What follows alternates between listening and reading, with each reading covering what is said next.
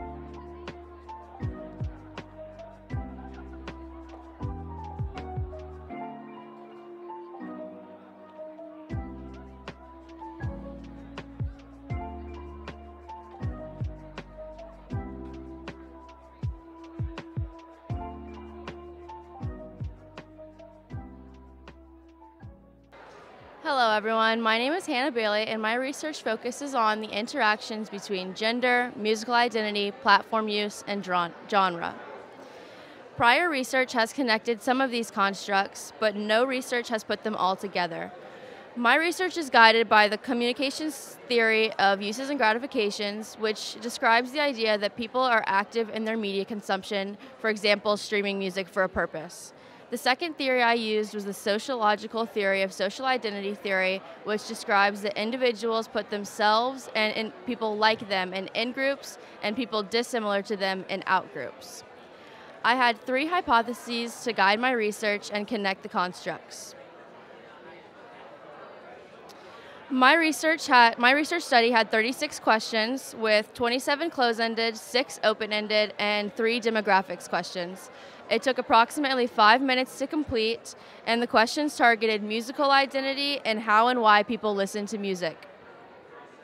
After removing responses deemed unrelated, the final total was 219. The median and average age was 40, and the mode age was 20.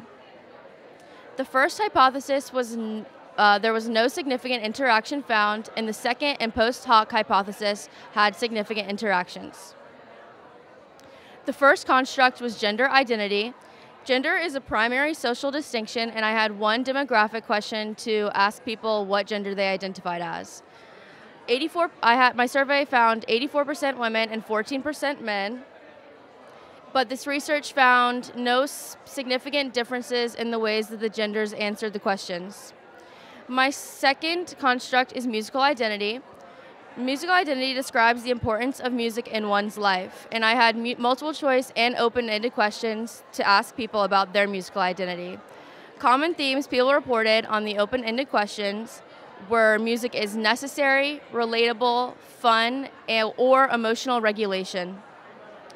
People between the ages of 18 and 55 were found to have stronger musical identities than people above the age of 55.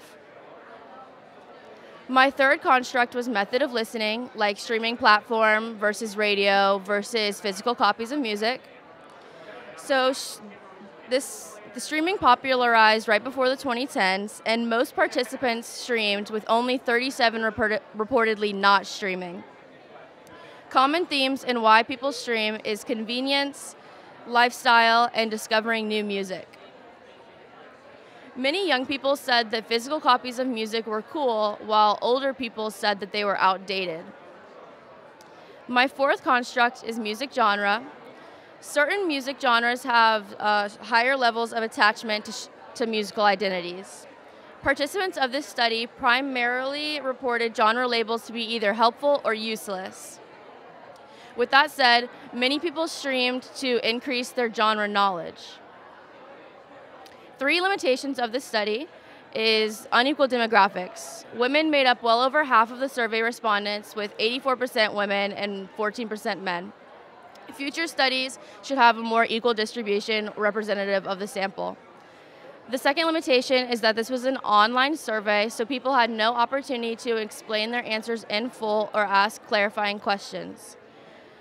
The third limitation is there could have been coding discrepancies and mistakes during mathematic analysis where codes were coded inconsistently, therefore leading to inaccurate frequencies.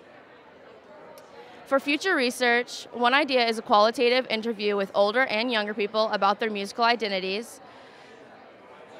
This gives people the opportunity to allows people to explain exactly what they mean and why.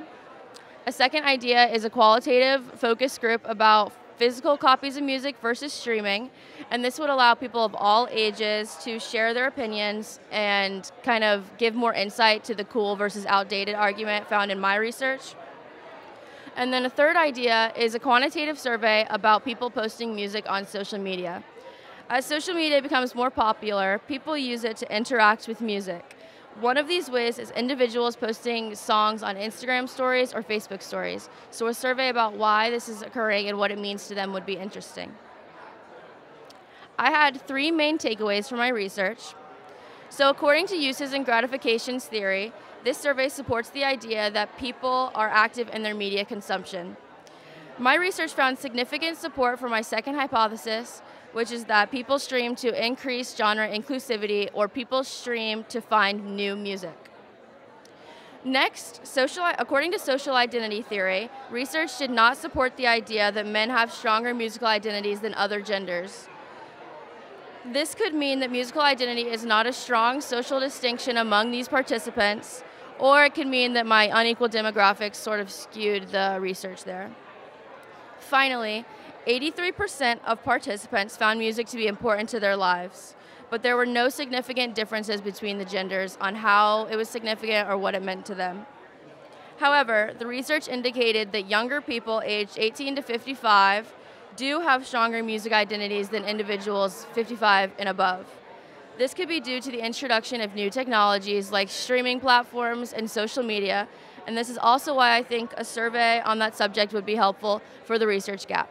Thank you.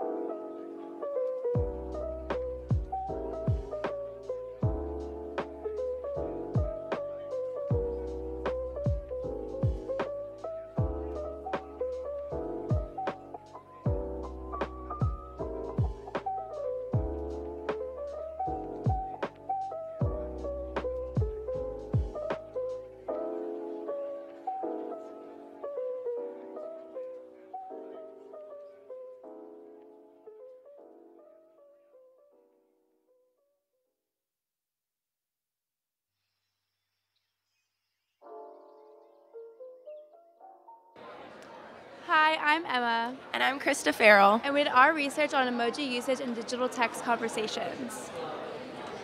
Our research is based on emoji usage that affects digital text conversation.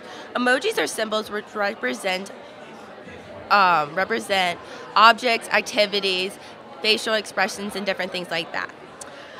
Over time, emojis have evolved as it is a popular form of digital expression. Emojis are used in different many ways, as we will discuss further in the presentation. When gathering and supporting research for our study, we found evidence that affect digital text conversation with emojis, but we wanted to further understand our research. We have two supporting pieces of evidence of research. The first one is with the ability to express emotion, emojis tend to increase the chance for messages to be more liked by the receiver. And our second one is a neutral message sent with a positive emoji will be perceived as a positive message, and vice versa with the negative emoticons. Our research question is, does the use of emojis affect digital text conversations? For our methodology, I'll be discussing our participants, procedures, and data analysis. For our participants, we had 12 Longwood students, which we recruited through text messaging and face-to-face. For our procedures, we had 12 interviews with the average length of 10 minutes. We transcribed and recorded our interviews via Otter. For our data analysis, we used thematic analysis, which we developed themes through repetition, keywords, and forcefulness in our transcriptions.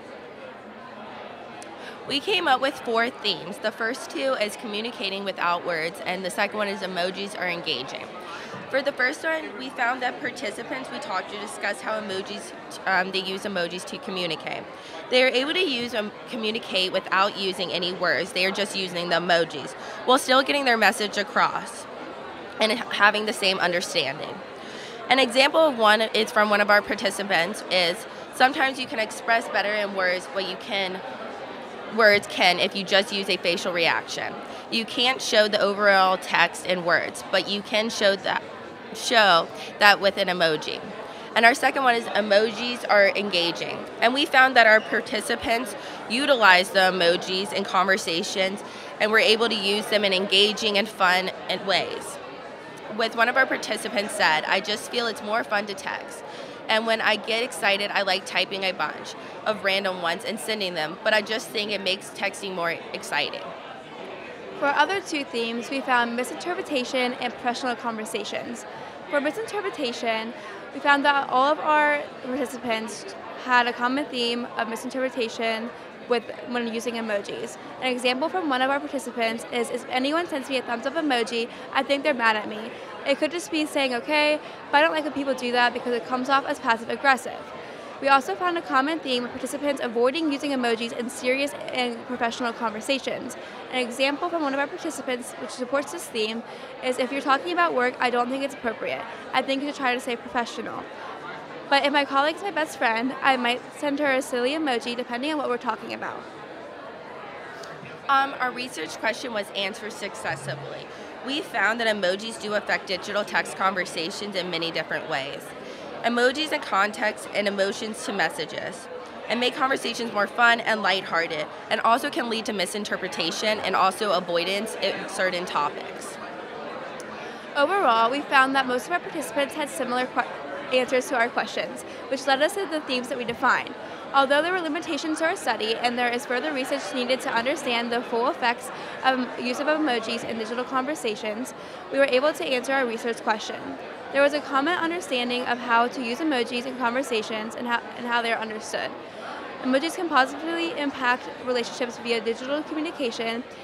Even though there can be miscommunication, we found that it cannot be harmful. We found 3 limitations, which are age, understanding, and lack of diversity.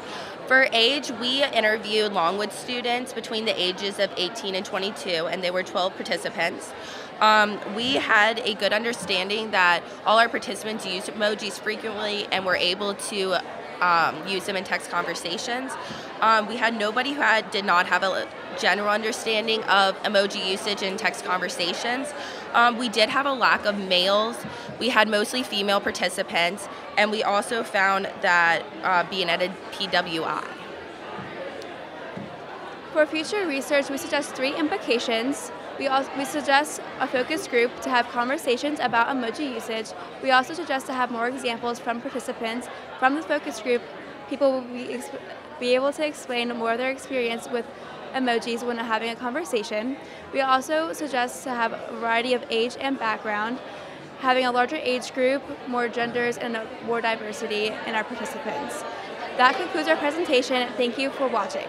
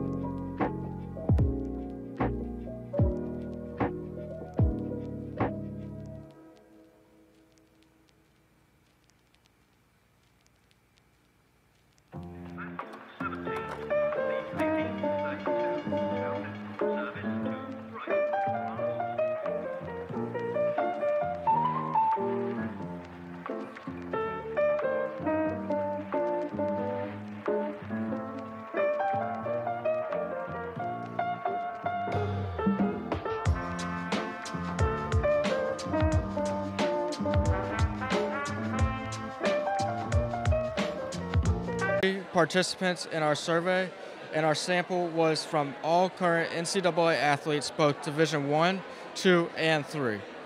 The results of our survey were non-significant for all of our hypotheses.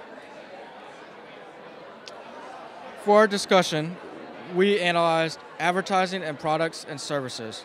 What this means is that if you are an athlete that has a deal with an NIL company, you are advertising their product via your social media and your following through your personal brand. Our second construct was brand of the university.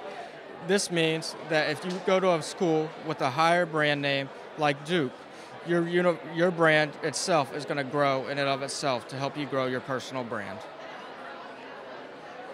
The third construct is brand of student athletes. An example would be a student athlete growing their personal brand from social media platforms like Instagram and TikTok to create an online presence. The last construct is mental health of athletes with NIL deals.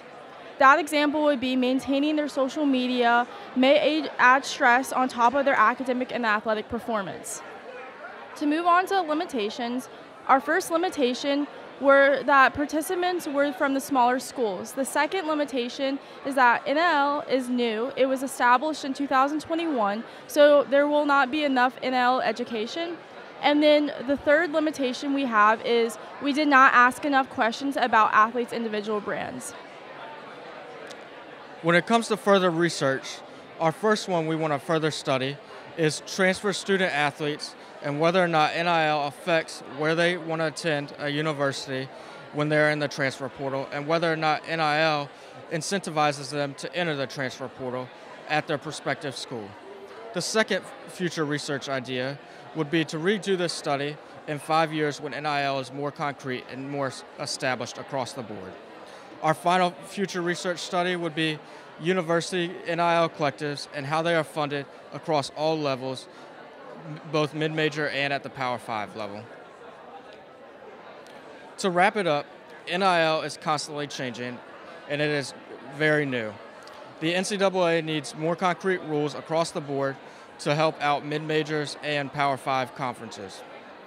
Finally, mid-major schools need more education on NIL for their student athletes so that the athletes know the resources to them that are available to them.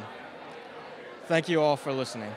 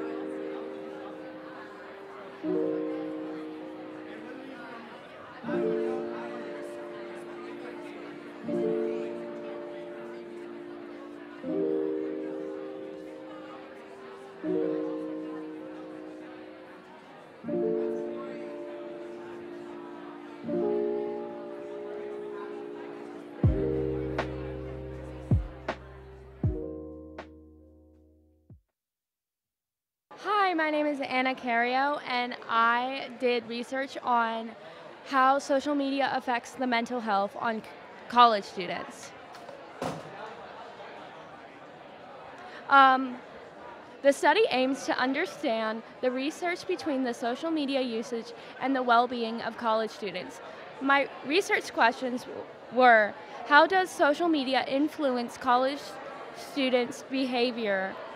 And the second research question was, how does social media influence college students' mental health? The participants were active on at least one social media account and engaged with social media weekly, either by creating or viewing content. The recruitment procedures were social media and Canvas message. The procedures were 12 interviews with an average of 15 minutes per interview, and the data was transcribed using Otter.ai. The data analysis was a thematic analysis with the themes developed using repetitions, keywords, and forcefulness. The first theme found was confirmation bias.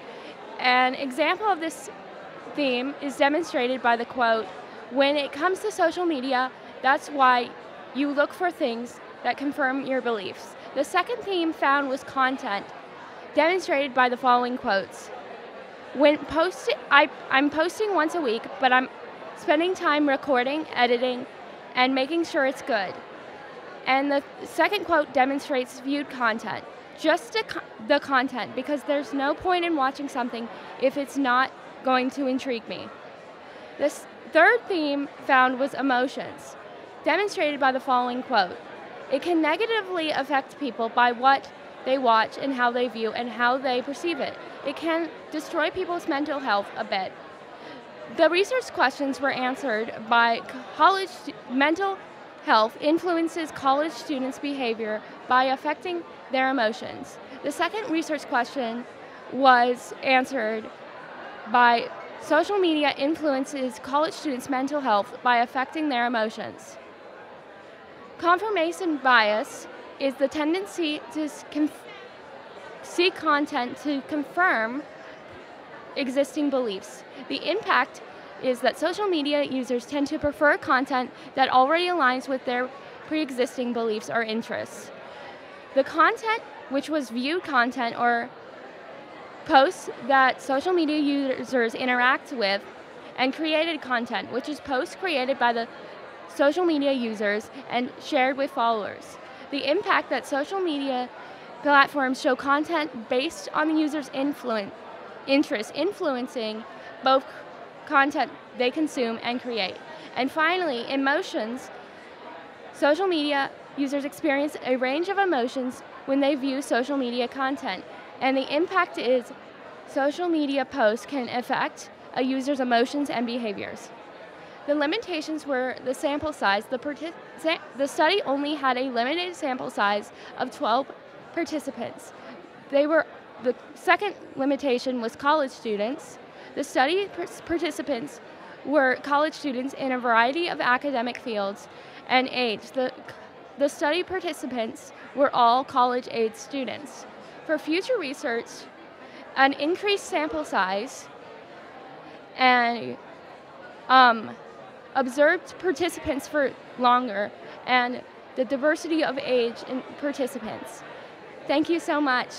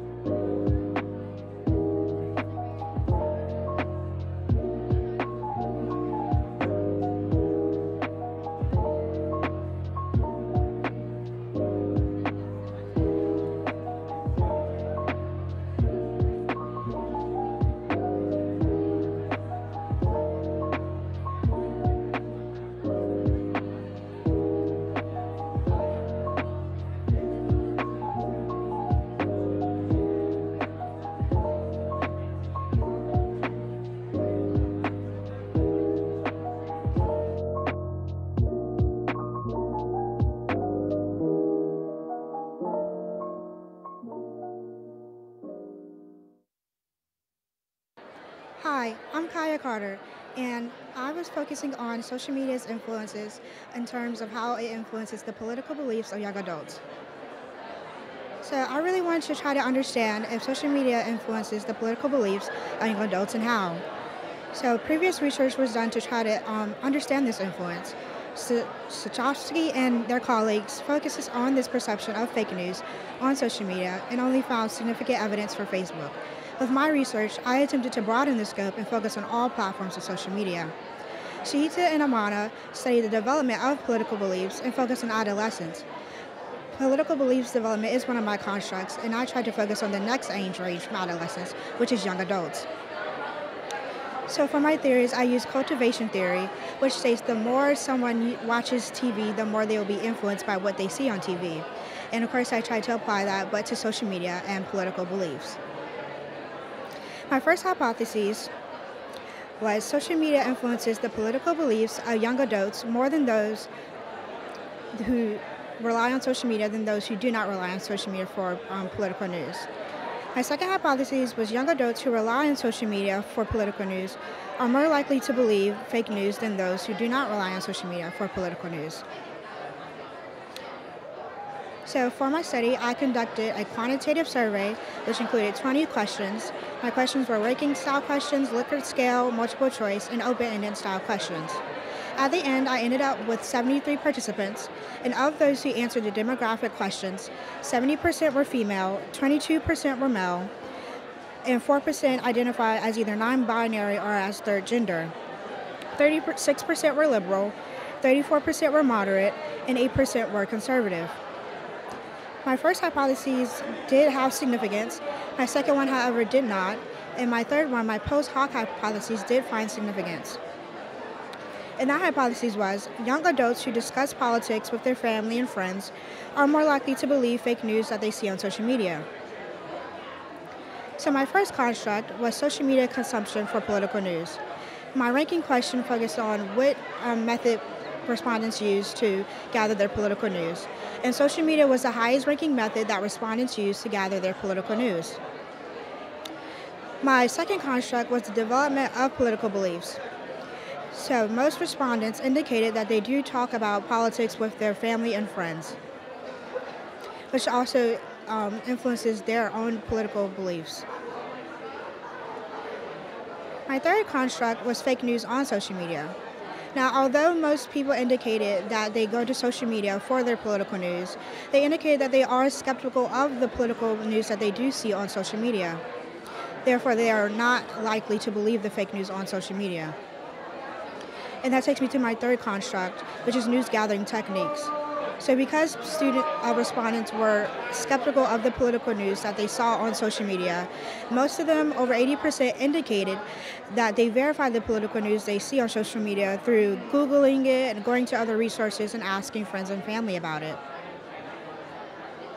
So one limitation I ran into is that Longwood is a predominantly female institution, and as you saw with my 70% of respondents being female, there wasn't a really diverse sample in those terms. And I didn't focus on the specific social media platforms used by the respondents, which could have been helpful in understanding the type of messages that they were interacting with in terms of fake news on social media. And for my open-ended question, when I asked how respondents verify their political news, there wasn't much of a diverse answers. So the major theme was that they verify it some kind of way. So in the future, if I were to do this again, I will ask questions about the specific social media platforms that the respondents use and the specific messages that they are seeing on social media, whether it's video-based or text-based. And I would like to gather a more diverse sample so that maybe not quite overwhelming majority be female. And I will want to construct more specific questions about how people verify their political news, like if they were to Google it, then what's the next step after that? So, from all of this, I learned that social media can influence the political beliefs of young adults. And aside from social media, families also influence the political beliefs of young adults. And social media usage, however, does not indicate whether a young adult will believe fake news on social media or not. And that's all I have for you. Thank you very much.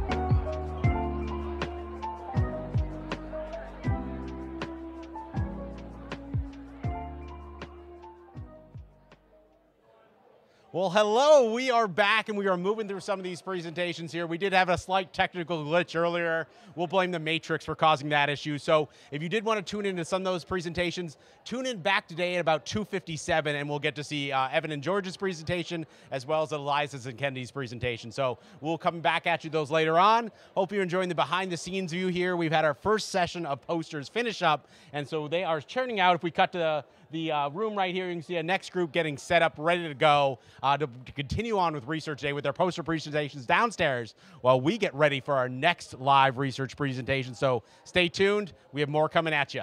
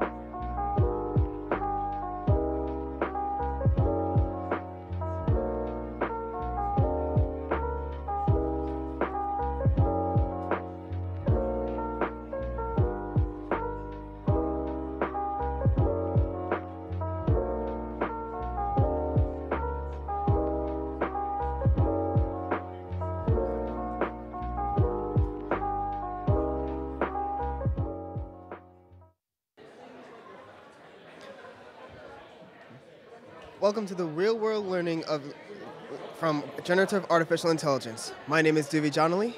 I'm Char Lavigne, and this is our research presentation. For our research topic, we decided to look at the generative use of artificial intelligence. We decided by exploring the students' use of artificial intelligence to generate classwork through editing, the generation of new work, and other miscellaneous uses. For our research gaps, such as from Pavlik 2023's collaboration with ChatGPT concerning the implications of generative artificial intelligence for journalism and media education, and another one from Al Arabarwe and Stouffer of 2024's investigation of the modern effect of gender and study level on the acceptance and use of generative AI by higher education students, comparative evidence from Poland and Egypt. Throughout our research, we decided to look at 3 research questions. How does regular usage of generative artificial intelligence affect students' perceived ability to perform tasks without the use of AI? Our second question, how does regular usage of AI affect student learning by assisting them? And our third question, how does the regular use of generative AI hinder student learning? So for our participants, we wanted to target Longwood students of various departments. And the goal was to find students who, all of them use AI for classwork in some way. By generative AI, we mean stuff like ChatGPT, stuff that's going to, you can put in a keyword, you can put in a key phrase, and it'll spit out a phrase or an edited section for you. We asked acquaintances and strangers, as well as people on apps like Yik Yak, anonymous apps. We conducted 12 interviews, all of which followed between 6 and 10 minutes, and we transcribed these interviews using apps like Zamzar and Otter. We analyzed our results using thematic analysis, which looks at repetition, keywords, and forcefulness in order to find certain categories or themes that our results fall under. For our results, we found a few themes. One of them would be used for augmentation rather than creation. As you see, some students do not use AI to generate entirely new work, and rather, on numerous occasions, describe this as simply foolish. An example is, responses to questions entirely from scratch, never. Another would be, I don't think it's the safest thing for your grade. Another one we found was the uses of generative AI, where students would use generative AI more than just editing and creating new work from scratch, with some notable examples being from study guides and citation machines. One example from a quote is, I guess science and data writing. Something else we saw was that a majority of students learned about AI from non-academic sources, such as from friends or from the internet. Only one person that we interviewed cited peer-reviewed sources as a source for learning about the tool that they were using regularly. An example of this is a student saying, so all that I've learned from like either professors or peers that know more about technology than I do. Something else was that a majority of students found there to be an ethical difference between using AI to generate new work versus using it for any other academic purpose, such as editing or creating existing study guides, with one student saying, I think generating new work is blatantly just dishonesty, cheating, and plagiarism. For our results, we found 3 answers to our 3 questions. The first answer would be, for our first question, the regular uses of generative artificial intelligence did not seem to affect students' perceived ability to perform tasks without the use of AI, meaning they don't have to rely on it all the time. For our second question, according to the participants, generative AI assists students by providing easy study guides, reliable copy editing, and ways to make learning much easier. One way that AI hinders student learning is by providing sometimes inaccurate information, which can confuse students even more, leading to poorer quality work. Finally, throughout our research, our overall data has led us to understand generative AI from a more academic viewpoint. We can understand that the use of generative AI has several uses for academic purposes that involve studying, creating outlines, and other useful guides. While inferring to the consequences that some AI use can bring, it may seem to have more negative effects than positive if using it other than generating ideas. And we can conclude that generative AI has an algorithm that offers more information depending on how much is inserted into the prompt. Therefore, as more specific prompts are entered, they will lead to more specific desires of the outcome. Some of our limitations include that many potential interviewees were unwilling to participate because they thought that our study would result in an on-record honor code violation for them, which potentially means that we may not have had a wide enough range of interviews from people who believed they were breaking the honor code by generating entirely new work. We also received brief answers from participants, which caused us to have to go out of our way and work harder to get more complete answers. And we also got people who were biased. So most of the people who used AI were pro-AI, and people that don't think it's helpful won't use it, and therefore were not recruited for our study. Finally, we want to do more future research on generative artificial intelligence. The further study of AI is proof that AI is constantly changing and evolving. And the more we look into it, the better we can understand its algorithms, what exactly causes them to bring out this information. Another would be outside of academic learning. As we discovered, it offers more than just simple uses from writing and essays. Therefore, we can figure out more things to do. And finally, there are different types of AI. As you know, there's both generative AI and AI art. So the more we look into it, the more we can discover how AI is being constructed and made.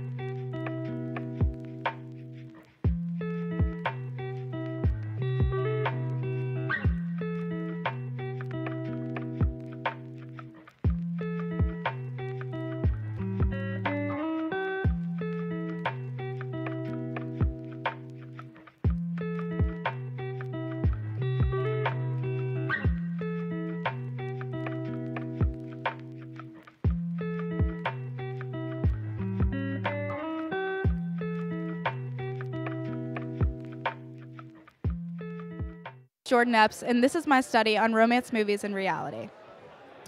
What is it? This is my research on how romance movies affect the way people perceive love in the real world. The theory I use for this study is cultivation theory. Cultivation theory states that long-term exposure to media shapes how media consumers perceive the real world.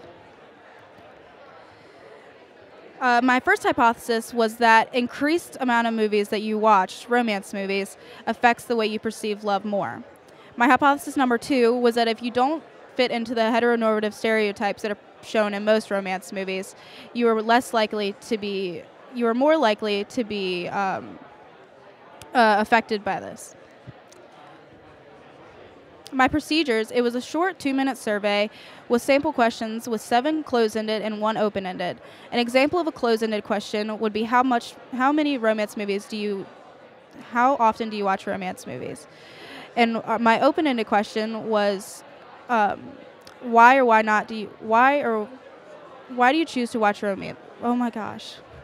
Why do you choose to watch romance movies? After filtering through the survey answers, I came up with 76 participants, with demographics with adults ages 18 to 65, with Caucasian, Black, African American, and Asian, male and female participants, and gender nonconforming. Both hypotheses were non-significant. My first construct was romance movies, including drama, horror, romance, and rom-coms. Examples of these would be 10 Things I Hate About You and The Titanic. Sexual orientation was my second construct, which is an enduring pattern of emotional, romantic, or sexual attraction to men, women, or both sexes. Construct number 3 is media consumption, the sum of information and entertainment media taken in by an individual or group. This is the amount of romance movies you watch on a normal basis. And construct number 4 is gender roles. Gender roles or sex role is a set of socially accepted behaviors and attitudes, behaviors deemed appropriate or desirable for individuals based on their sex. Limitations. My first flaw was a small sample size.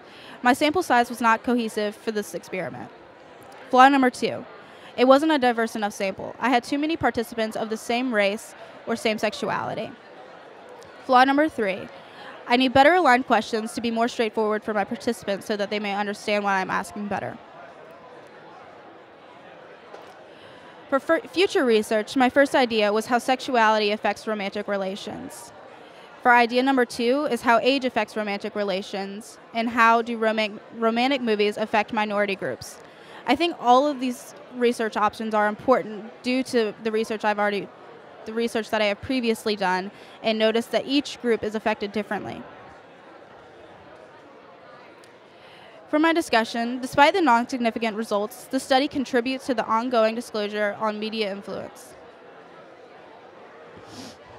suggesting that individual differences in broader social context are critical in mediating the effects of media on personal perceptions.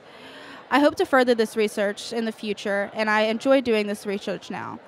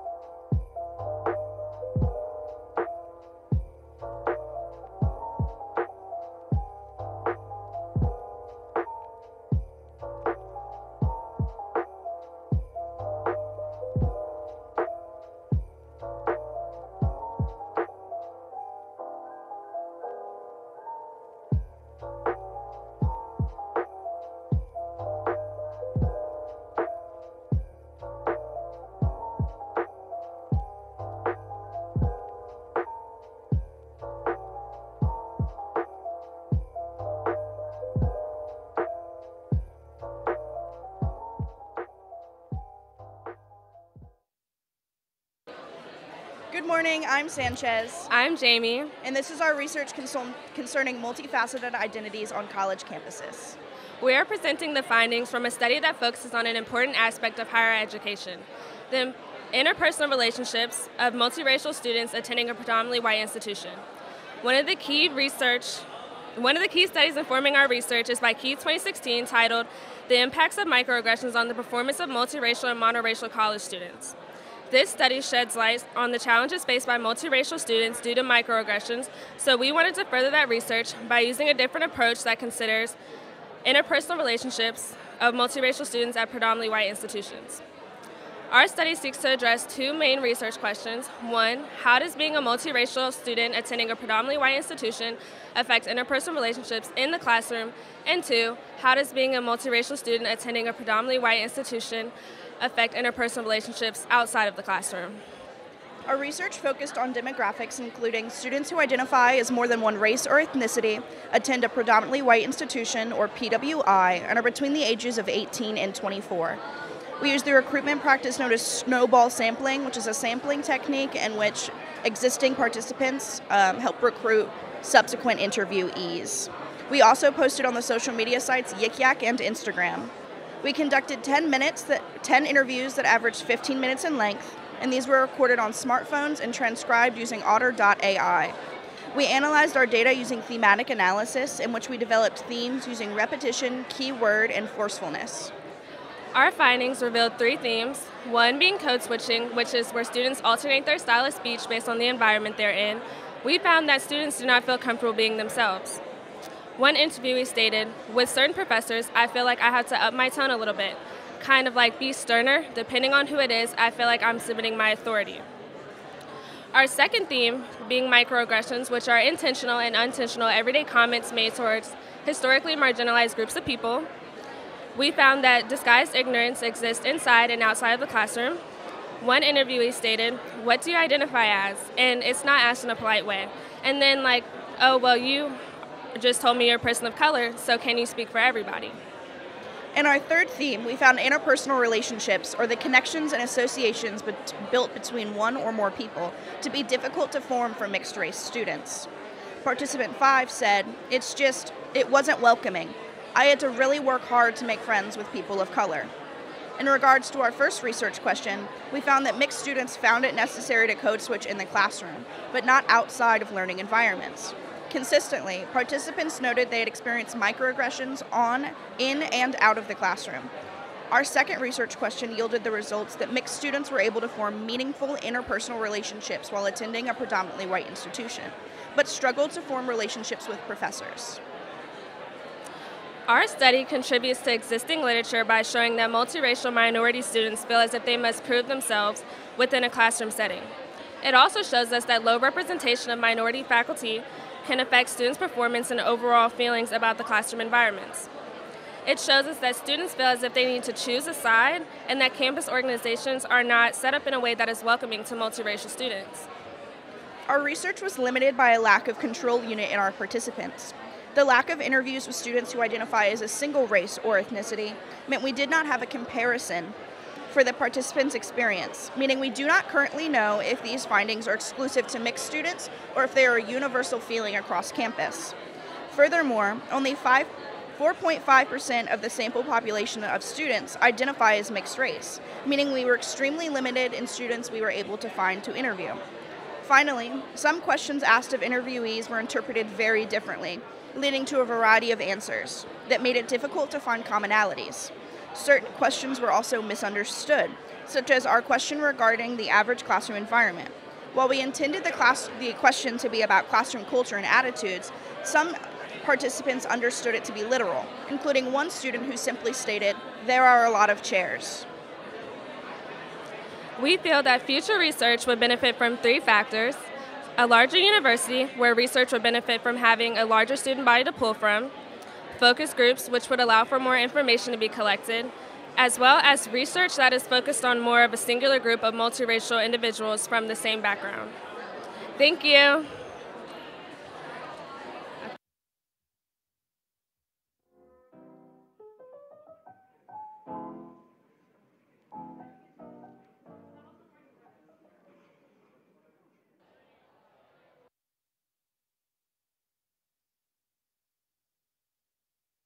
Hey, Mr. Jace Frank. So, Jace, how much stuff did you bring over here to set up this live mobile studio? A lot. There's about 6 cameras, 6 or so lights, whole bunch of microphones, a soundboard, a switcher. I had a blue cart that I was just trucking back and forth across campus. I maybe did like 10 trips to get all this set up. It was a lot. It's a fun challenge. Have you ever done a live on location stream like this before? No. I tried to pre-plan as much as I could, which for the most part, I got everything that I needed. There were some things that just popped up that I just did not think about. Other things that I just did not work like I thought they were going to work, so I had to switch up in the moment. But overall, I'm pretty happy with how everything turned out. I know we are real happy too. It's very cool to be on live on location. So thank you again for making this happen. Back to the presentations.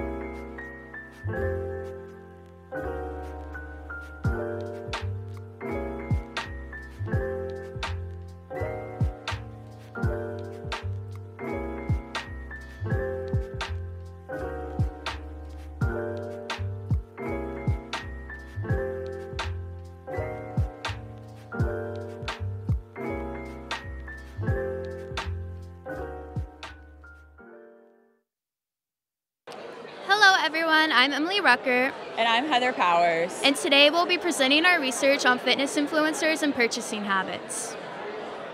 Our topic focuses on the relationship between fitness influencers, product promotions, brand endorsements, and the purchasing habits of their followers. So our research gap examines a 2020 study which found that influencer endorsements are seen as more trustworthy than their celebrity advertisement counterparts. Our research is aimed to examine if this is still true and why that relationship is there. We use social identity theory, which states that when someone sees themselves as part of a group, they are more likely to do more things to stay in that group. For our study, we are wondering if followers of a certain influencer will buy more products to stay up to date with that same influencer. Our two hypotheses state that young people interact with fitness influencers more than older people, and people who spend more time on social media are more likely to purchase products influencers promote. We used an online survey to conduct our research. It contained 8 multiple choice questions and 1 open-ended question. An example of one of the questions we used from our survey is how often do you interact with fitness influencer content? After organizing our data, we had a total of 111 participants, with 71 responses being between the ages of 18 and 24, and 35 of them being between 25 and older. Our first 2 hypotheses, we found a significant relationship.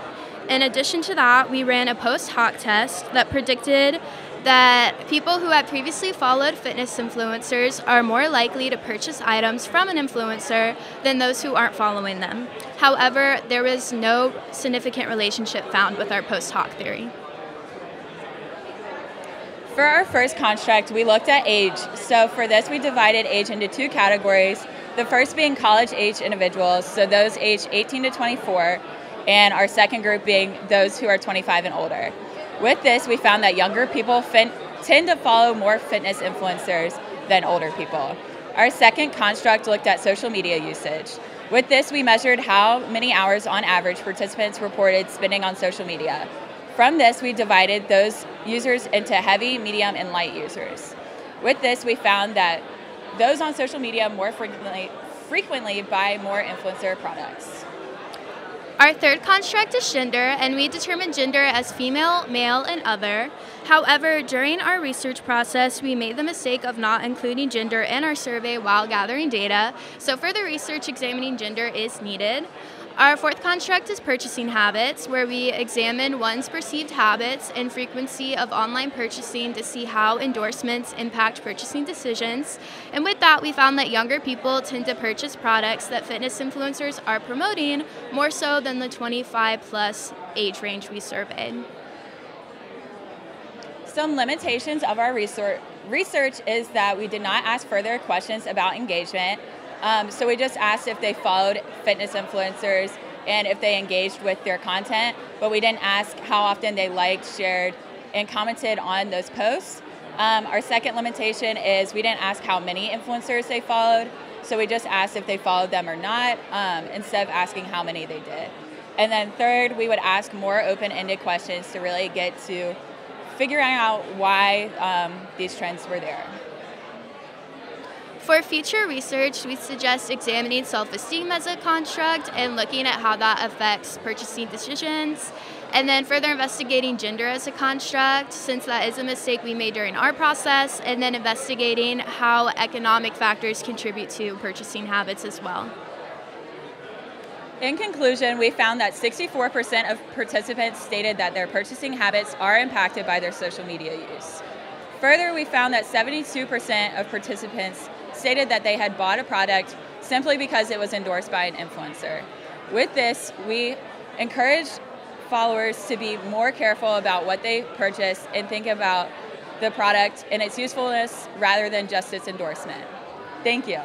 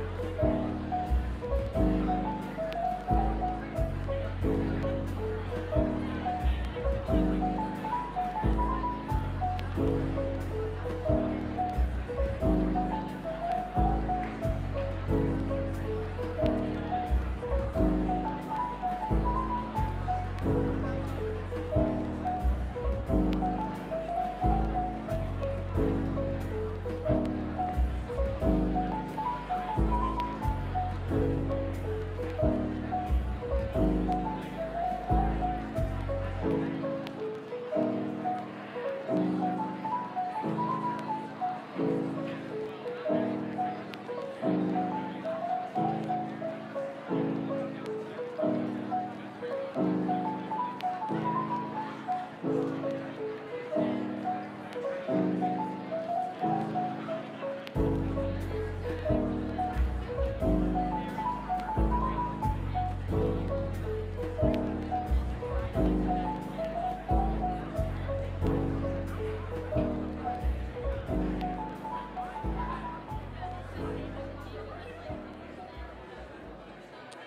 joining me here after her presentation is Heather. So Heather, how was the oral presentation?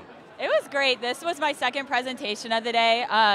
My first one was for a perspectives class, so it wasn't comm, but I love a good comm presentation, so this one was better. Well, tell us about that other one, though, because it was a different format and obviously different research. So what was that and how do they differ? Yeah, so I did a poster presentation, so we stand down for an hour, and people can come up to your poster and ask you questions. That was for my doping and sports class, so I talked about elite cycling, Lance Armstrong, and just cycling. Nice. And so what was your main conclusion from that one? That there's a lot of doping in elite sports, so they're not successful in banning it. Apparently, Lance Armstrong, your effect lives on to this day. Well, thank you very much, Heather. Back to the presentations.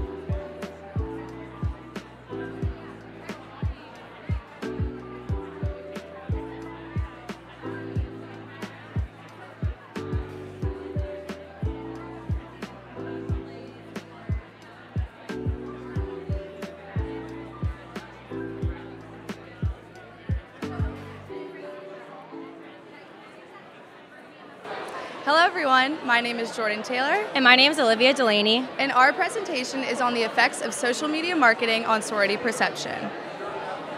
So for our research topic, we chose to do social media marketing impacts on sorority perception. This research really examines how social media marketing strategies influence the perception of sororities among their viewers. For our research gap, we have 2 articles listed below. The title of the first article is Role of Digital Marketing and its Impact on Decision-Making of Students in a Higher Education. The second article listed below, we have Communicative Intimacies, Influences, and Perceived Interconnectedness. For our research question, we chose to say, in what ways do social media recruitment videos impact the perception of sororities? So for our methodology, we had affiliated and non-affiliated members with Greek Life. Everyone was female and enrolled college students. For our recruitment procedures, we did face-to-face interactions and text message. We had 12 interviews conducted at an average length of 9 minutes, and data was transcribed via Otter. For our data analysis, we had a thematic analysis. Themes were developed using repetition, keywords, and forcefulness. For our results, we had 3 common themes that we found. Our first one was alternative influences. This theme highlights the offline interactions that attract potential members and expresses the importance of authenticity in online representation. From an interviewee, we found a quote that states, "In person, you get to really know the person and their values and the sorority's values. Online is more just the involvement of certain things that they are in." The next theme is beyond social media. This theme talked about how social media provides a glimpse into sorority life, but there are limitations, like in-person interactions when defining a sorority's character. An example of a quote from an interviewee was, I don't think recruitment videos primarily had an impact on exactly which sorority I picked to be in, but I definitely could notice the top one I wanted to pick for myself after watching. Our final theme we found was highlight reel. This theme discusses how sororities rely on highlight reels through social media for marketing their sisterhood and authenticity while attracting interest and maintaining a positive reputation. Another quote that we found from an interviewee for this would be, I think showing lots of involvement with each other and other activities around campus helps a lot with great recruitment video and just not showing too much stage stuff and just more naturally how they are around each other. So our research question answers, we found that authenticity within digital content receives positive feedback from viewers. We also found from all of our interviewees that they felt that recruitment videos accurately showcased chapters. Lastly, we found that online recruitment videos help form initial interactions, but the in-person engagements and interactions are a lot more impactful. For further discussion, we found that social media has a great influence on reputation, whether that be positively or negatively. We also found that recruitment videos help display organizations, but they aren't the deciding factor when individuals choose whether or not they want to be a part of Greek life or whether they're choosing a specific chapter they can see themselves joining. Some interviewees that we talked to said that some personal reasons they decided to not join Greek life were, for example, workload, finances, or stereotypes. Some other interviewees that did decide to join a sorority, they said the selection was highly based on relationships and the in-person interactions that they had during the recruitment time. So for our limitations, the first limitation was that we only had female participants. We would have gained other genders' perceptions if we had more feedback from more people. Next was small school. This just led to a smaller Greek life, additionally smaller social media pages, and a smaller budget for production when it comes to sorority recruitment videos. Lastly was our interview sample size. We only had 12 participants out of a larger community of digital content users and Greek life participants. For future research, we thought it would be more beneficial if we did beginning and end of year interviews. This would be to compare perceptions to measure the value of recruitment videos from the beginning and the end. We also thought that freshman participants only would be more beneficial because it would avoid any bias. Conducting more interviews would diversify interviewees and further the research so we could gain more results. Lastly, providing examples, this would show physical content to avoid confusion and it would inspire more responses during the discussion of the interviews. And that's everything. Thank you guys so much for listening.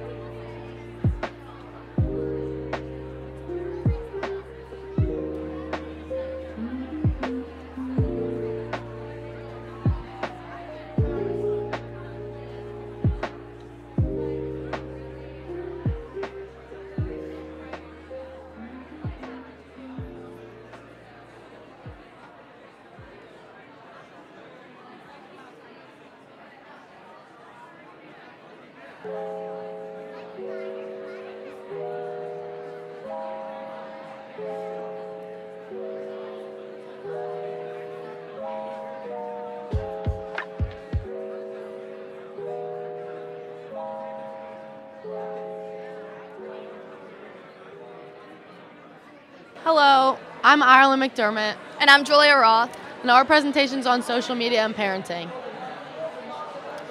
So our research topic is centered around the ethics of parents excessively sharing photos of their children on social media. With that, our research gap is trying to fill current literature that may not adequately address the ethical considerations surrounding how much is too much. Therefore, our research gap is trying to fill the issues related to obtaining consent from minors and the lack of direct feedback from the affected groups. Our theories used is the uses and gratification theory to determine why parents use social media platforms to share content and information about their children to fulfill specific needs. We have two hypotheses. Our first one is the more parents post personal information about their children online, the more a child's digital footprint will be impacted. If children had more control about what their parents post on social media, then their mental health will improve, is our second hypothesis. For our methodology, we used a survey by Qualtrics. We had 13 questions, 12 being a Likert scale and 1 being open-ended, and the average participant took about 4 to 7 minutes to complete it. Examples of some of the questions we used are, how often do your parents post about you on their social media platforms, and how has social media impacted your mental health? Our demographic questions included age, gender, and activity on social media. For our participants, our final amount of participants was 89. And again, our demographics targeted college-age students, which was 18 to 24, and then we had a second category, which was 25 and older. For our results, as Julia said, our first hypothesis was yielded not significant with a p-value of 0.09. However, the second one, about control and mental health in parents posting, was significant with a p-value of less than 0.001. For our post hoc hypothesis, we said the more control a child has, the better their relationship with social media, and the better their mental health, which was also yielded significant with a p-value of 0.001 or less. So we had 4 constructs in total. Our first one is social media activity and its digital footprint. With that, we predicted that the more parents post personal information about their children online, the more a child's digital footprint will be impacted in the future. Our first question was able to illustrate how much do your parents post about you on their social media platforms. And it also helped us determine that our hypothesis was not supported, as the Pearson correlation for the 2 variables was non-significant. Therefore, the results did not show a significant relationship. For our second one, we did mental health and self-esteem. Accordingly, we predicted that if children had more control about what their parents post on social media, then their mental health will improve. Question 5 from our survey states, how often do you feel your parents have asked for your opinion or permission to post content of you on their social media platforms? This question helped us illustrate that our hypothesis was supported, as the Pearson correlation for the 2 variables was significant. Therefore, the results showed a significant relationship. Our third one is control, consent, and privacy. Likewise to the previous construct, we predicted that if children had more control over what their parents posted on social media, then the mental health of them will improve. Our question 5 from our survey states, how often do you feel your parents have asked you for your opinion or permission to post about you on their social media platforms? This question helped us illustrate our hypothesis that was supported, as the Pearson correlation was significant and the results also showed a significant relationship. Construct 4 talks about parental influence. Our final hypothesis predicted that the more control a child has, the better their relationship is with social media. Question 4 states, when you think back on your childhood, how much do you think parents' extensive online disclosure of personal information about you has shaped your views on digital security and privacy? This question helped us demonstrate that our final hypothesis was not supported, as the Pearson correlation for the 2 variables was non-significant. After discussing our limitations, the first one we found was the number of participants in our study. We had a total of 89. However, if we were to get more than 89, it would yield a more accurate statistics and more accurate result when doing the t-test. For our second limitation, we chose the questions within the constructs. Within the 4 constructs that Julia already said, we put them into categories in our survey. However, with the Likert scale on the questions, they didn't completely fit. So after going through the Likert scale, our participants' answers didn't completely match, which could have altered our t-test. And the third limitation was survey completion. So some of the participants who took our survey did not complete it, so then we couldn't use their information in the t-test, which then gave us less participants to work with throughout the whole survey. For our future research, our first idea kind of goes back to the limitations to utilize more social media and outreach. So we use GroupMe, Facebook, and Instagram to outreach to get people to take our survey. However, we thought we could try Snapchat because a lot of college-age kids use Snapchat, and also word of mouth and face-to-face within campus, because on campus is our targeted demographic, so we could have went around campus and asked people to fill out our survey that way to both get more participants and have a more accurate study. For the second idea, we could have done a dual survey and had more questions about what parents' outlook is on social media. Nowadays with social media, parents can post more and have more ability to put their children online, whether that be for family, friends, or just because they want to. But some of our questions were more targeted to parents, and our demographic was mostly college-age kids, which could have thrown off our results. And lastly, we could have added more demographic or general questions, such as what social media platforms do you have? How often are you on social media? How often do your parents post? Or do your parents have social media? Which could have given us more accurate results as well. And then finally, for the discussion, two things we found significant were the correlation for our second hypothesis. A child's mental health improving was strongly correlated to their ability to have some control over what their parents post about them, with the R value being 0.83. With that being said, that just proves that if a child would have more of a say what their parents post, their mental health would improve, as well as their relationship with social media. The second one had to do with the digital footprint. So many responses within our open-ended questions indicated that childhood posts do not bear a large effect on mental health because people enjoy looking back at photos that their parents posted. If you look at the top, that's our open-ended question. If given the opportunity to take down photos posted from your childhood, would you? Do you feel this would impact your mental health positively, negatively, or have no change? Please provide a short explanation. Some example responses were, I would not. I do not have many photos of me as a younger kid. So it's fun to look back on my parents' Instagram and see those items. And no, I enjoy looking back on old photos of me and my sister when we were younger.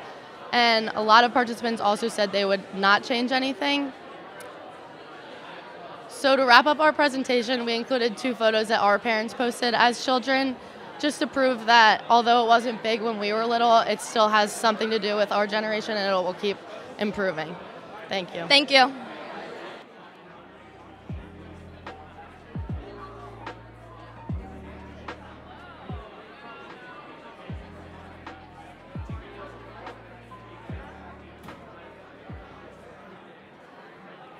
Well, joining me right now is Mr. Clint Wright, Dr. Awesome, one of the original founders of live streaming research here. So how does it feel to see this all on location now?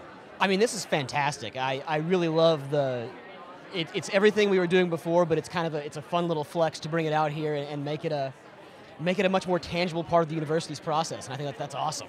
I love to see your baby grow like this. So back to the research here.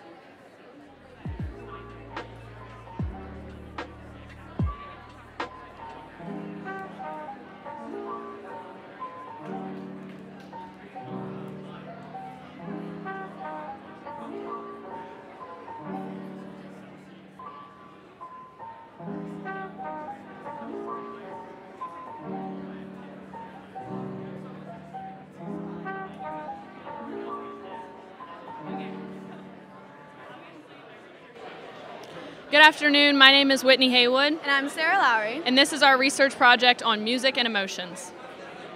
So what is our research topic? We decided to dive into music and the ways that it can influence and affect your emotions. We wanted to see more into the minds of the younger generation and how they relate to music and how they feel about it and what they feel about it. This was mostly pertaining to college students. So for our research questions, we had 2. Our first one was, how or in what way does one's mood influence their choice of music? In what ways does music affect a person's mood based on their current mental state? For our methodology, the participant demographics we chose were 18 to 25-year-old college students, music enthusiasts, and then for our recruitment procedures, we did it via social media, basically with Instagram and Snapchat, and then we did face-to-face recruiting as well. The procedures were 12 interviews. Each of them, the average length was 10 minutes, and our data was transcribed via researchers and an easy recorder app. And for our analysis, we used thematic analysis, and our themes were developed using repetition, keywords, and forcefulness. So our first two themes that we dived into were emotional response and culture identity. With emotional response, the emotional connection that subjects had to their music and why they had this connection. So a quote from one of our interviewees is that they also tend to listen to the words a lot in music. So if it's something that they can connect with, oh, that's really saying something powerful, then that's really good. I like that. Also, just the vibes of the song. Another quote would be, a good majority of newer songs are related to movies, and hearing those songs helped me go back to the scene of or movie. So for culture identity, even though it was only mentioned a few times, culture identity was very important to be mentioned in our research.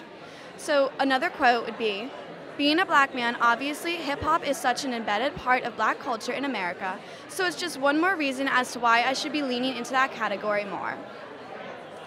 Our two other themes were influences and activity. With influences, we focused on the majority of the participants discussing how certain things around them take part in inspiring their music or playlist choice, with a quote being, I'm influenced by my friends, especially jam music.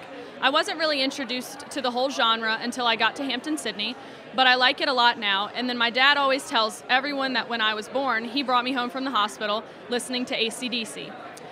For our activities, we focused on participants that gave information about the things they do when listening to music, or the certain ways music reminds them of an activity, with a quote being, yeah, I do believe that when I'm out driving and I hear a certain song, I'm inclined to drive faster and get really into the moment, or if I'm out with my friends dancing and I hear a certain song, I really want to start dancing and singing along with my friends. So the results to our two research questions, we have the results for this research paper provide evidence that music and emotions do go hand in hand with each other. The information given by interviewees showed that the main connections with music and their emotions would be the emotional responses, culture identity, influences, and the activity they are doing. Each showed a connection across all 12 interviews, and it pertained to the subject's emotions. The emotional response connected to people's feelings during their music listening. Whether happy or sad, subjects were able to articulate that in the interviews. When looking at the culture identity and one's connection to music, race, and their upbringing factored into what they listened to or were exposed to. The influences were consistent throughout regarding who they listened to or why they listened to certain things. Lastly, what people do when they listen to music was prominent in our findings in our research. For our discussion section, we noticed that everyday people listen to music intentionally or unintentionally. We believe music puts your thoughts into words in ways you cannot. People tend to put on music when doing activities, no matter how big or small, so that they may stay motivated in their tasks at hand. The friends who you surround yourself with shape the music you listen to and what type of person you become as well. And lastly, music influences us in ways we sometimes struggle to articulate, and our playlists can help do that. For our limitations, we have only interviewed acquaintances, limited amount of questions, and interviewed separately. For only interviewed acquaintances, only allowing for like-minded subjects, easier for them to open up and give personal information. For limited amount of questions, more would have offered a longer discussion and reduced the topics of conversations. Interviewed separately, together would have allowed for better recording, but both were not familiar of other interviews. And for future research, we recommend there be a higher sample size. Only 12 interviews were conducted, and a bigger sample size would allow for more consistency across the board.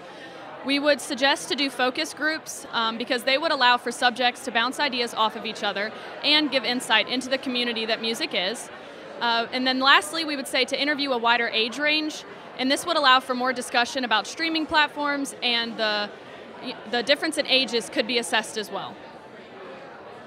And thank you for listening to our presentation. Thank you very much.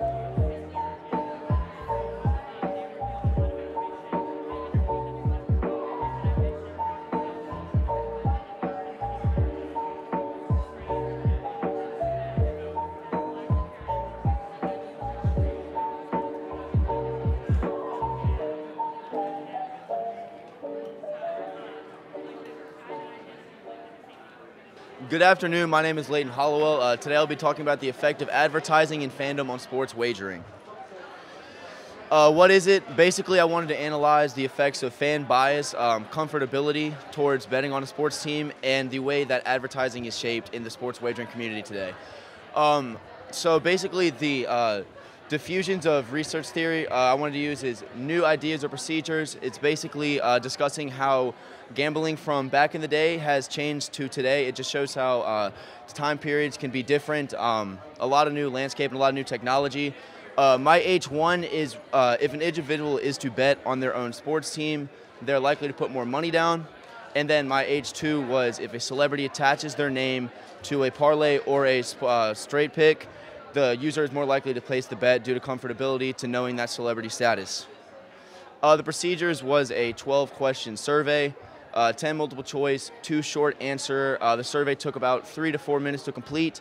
A few sample questions, one specifically as an example would be, how would you describe yourself as a gambler? And then the participants, the final number was about 103 survey responses. The demographics that we fielded were university students and experience with sports wagering. The results of our findings were H1 was significant, hypothesis 2 was non-significant, and the PH1 was significant as well. Sports wagering is advertised in many different ways. As you can see on the slideshow right here, they use celebrity status as Kevin Hart's being used. Sometimes they wait till the biggest games of the year, specifically the Super Bowl, NBA Finals, the Masters. They're really good with knowing when to put out advertisements and knowing who to use and when. And how fandom affects wagering. As you can see, we did a study once a week, once a month, and once a day for wagering. And you can actually see by the results that if you were bet once a day, you are more likely to bet on your sports team. You have more knowledge and more understanding of injuries and player status and matchups and specifics such as that. Free money has really been gigantic in the sports betting community. It has drawn in prospects from across the country, not even just America, across the world. People are beginning to sports bet. As you can see in the bottom If you bet $1, you get a free $100. That's a pretty big incentive for non-sports gamblers as well as sports gamblers, because that does give them the incentive to wait till they're 21 to gamble. And as well as that, the use of celebrity status has had a massive impact on the sports wagering community. As you can see, JJ Redick down below was a parlay there. We found out through our research that you are more likely to bet on a parlay or a straight pick based on the celebrity that is being attached to the pick. As you can see in the limitations here, not surveying to strictly diehard sports fans, we were restricted to just the Longwood University campus, which might not have been the greatest area to poll for sports wagering. Maybe go around the country, visit sports wagering communities.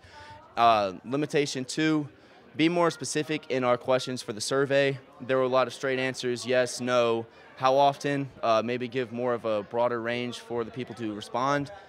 And limitation 3, just offering multiple short answer questions, get more of a feel for how the people gamble, what they gamble on, and why they gamble.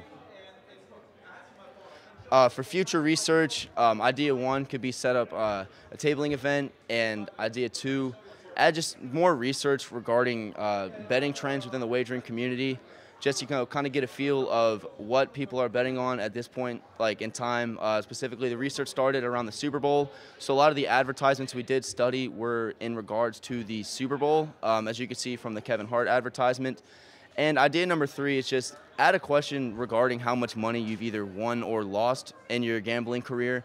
I think it's a very good perspective to see how the gambling community has been shaped, whether or not people are just gambling for fun or people are actually gambling to win money and help out their bank.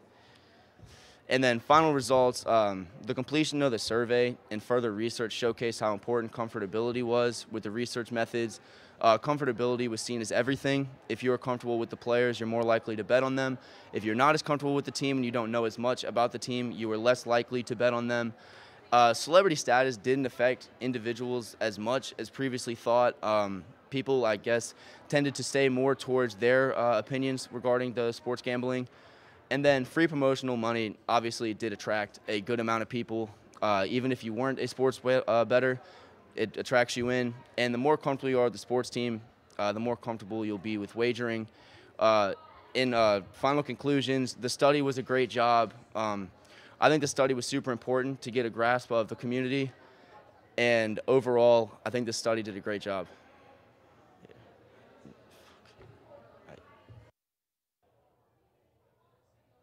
Awesome. Thank you, Layton, for wrapping up our morning sessions. Dr. Hosterman, what do you think of our research so far? Oh, they've been knocking it out of the park. Our community is really engaged. They're doing some fantastic research and confident in front of that camera. I love to see it here. So we will be back. We have an hour break for lunch, so we will be back on our YouTube channel here at 1 p.m., starting with more presentations. So please come back in an hour. We'll see you soon, YouTube. Rush com.